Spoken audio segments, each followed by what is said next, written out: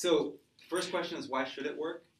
This is a beautiful molecule. The pharmacodynamics of this molecule are awesome. So it blocks D2, like all antipsychotics, but then it has the sort of like the perfect profile to be an antidepressant. So we go back to our hot receptor, 5-HT7. It's our 5-HT7 antagonist. It also blocks and antagonizes 5-HT2. And then, like Buspar and like Lurasidone and like 4-deoxetine, it is a partial agonist at 5-HT1. So it seems like it should have these mood properties. Additionally, it has almost no affinity for the alpha-2 adrenergic receptor, so it's less likely to produce orthostasis like risperidone does, and it has no significant affinity for H1 and M1 receptors. What's that? Weight gain issue. No weight gain. That's right. Yeah, this is an awesome drug. So the question is, does it work? And I'm not going to talk about the studies for schizophrenia. I'm just going to talk about the studies for bipolar depression, because it's now been approved for bipolar depression both as monotherapy and as an augmenting agent. You mean bipolar depression is for major depression and bipolar? Bipolar depression, not for unipolar depression.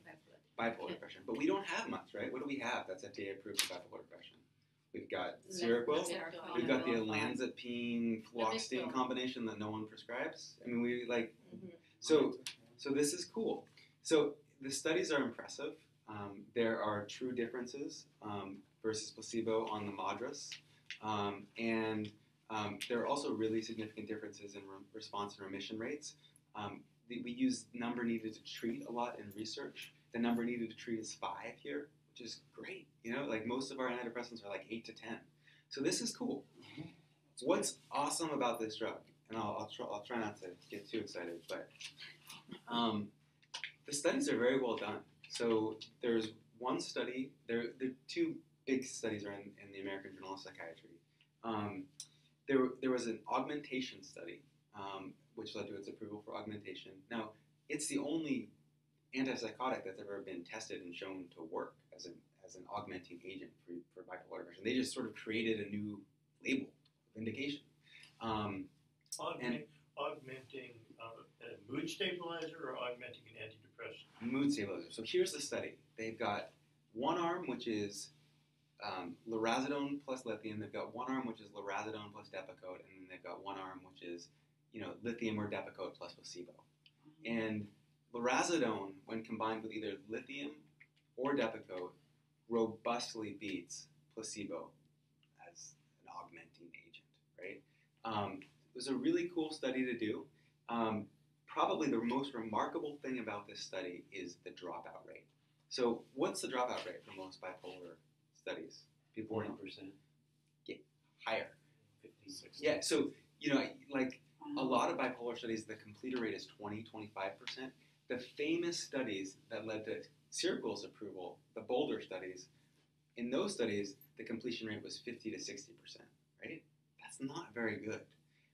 In this study, 80% of people completed. In all the studies that I saw for this medication, it was between 70 and 80%, and placebo was around 80% for completion. So this is really a well-tolerated drug. Like any antipsychotic, there is EPS, there is akathisia, but it's like Geodon. It has, in almost all the studies we've done so far, it has no significant weight gain and no significant effects on other metabolic processes. And the glycemic markers don't go crazy, triglycerides look cool. So again, it looks like the profile of Geodon, but without the QT prolongation. And then, again, going back to subscales on the MADRS, this is not a drug like Seroquel that just knocks people out. If you look at the MADRS, 7 out of 10 scales, 7 out of 10 of the subscales separated from placebo. And that's, for both the monotherapy and augmentation studies. So these core depressive items like sadness, reported sadness, apparent sadness, lassitude, tension and anxiety, all of those really meaningfully separated. It does produce some somnolence, which was therapeutic. It separated out on difficulty with sleep. And also, it produced improvements in functional outcomes. I'm just loving this drug. So the other thing that's cool, and then I'll talk about some of the disadvantages and then how to use it, because I think this is a medication we should be using, is that it also seems to have a relatively rapid response. So it separated out beginning in week 3. drug.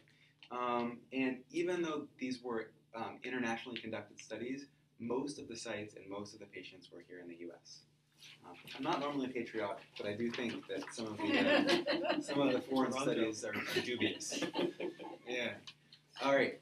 What's a bummer about this medication? Not much. The cost.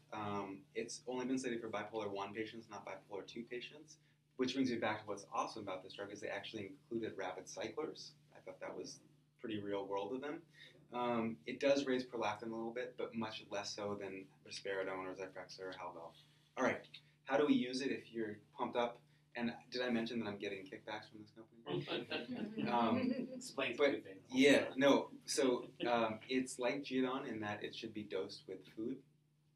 Don't need fat in there, and it should be dosed with the meal or within 30 minutes of the meal. If you don't dose it with food, you lose either half to 2/3 of absorption. Usually taken at night because it does have sedating properties.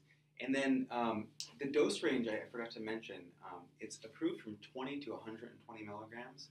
And it does not seem to have superiority at higher doses, which is kind of nice. It also doesn't really seem to have significantly more side effects at higher doses.